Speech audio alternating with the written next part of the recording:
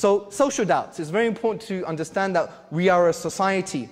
And if you study social psychology, there are two main things that develop the social norm. Number one, informational social influence. And number two, normative social influence. What's informational social influence? All human beings want to feel certain.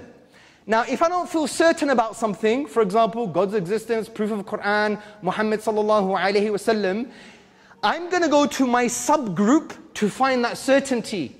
If they're not giving me certainty, if I go to a Maulana and ask him a question, he says, just say Bismillah, go away, this is shaitan, then I'm not going to go to my subgroup anymore. I'm going to go now to the dominant group. And if a secular atheist culture becomes the dominant group, then there you go. That's what's going to happen. That's how human beings work from a social psychological perspective. Normative social influence is about belonging. I want to belong, right? There's no such thing as a personality on a desert island. What does chilling out on a desert island really mean?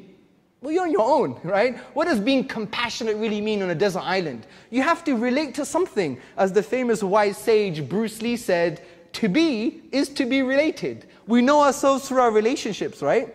So we have a sense of belonging. Now, if I go to my subgroup, the Muslim community, and I have some quirky ideas, I'm a bit of a free thinker, maybe I don't look just like you, my beard's a bit too short, and maybe I'm wearing funky trousers, but I still want to connect with you. But if that community is intolerant, and that community is shunning me away, and that community is saying that you're a deviant, that you don't know what you're talking about, that you're stupid, and we have this ethno-religious, cultish mindset about certain things, then where they're going to go? They're going to go to the dominant group.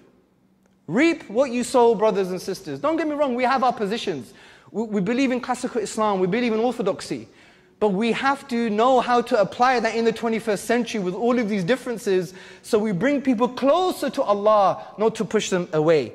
So the way to do this, to facilitate this, is to fundamentally change our discourse, fundamentally change the way we're structured in our societies, and stop treating Islam like an ethno-religious cult, and make people realize that Islam is not just an abstract belief. Islam transcends the belief. In philosophy, a belief is very mundane. This is a microphone.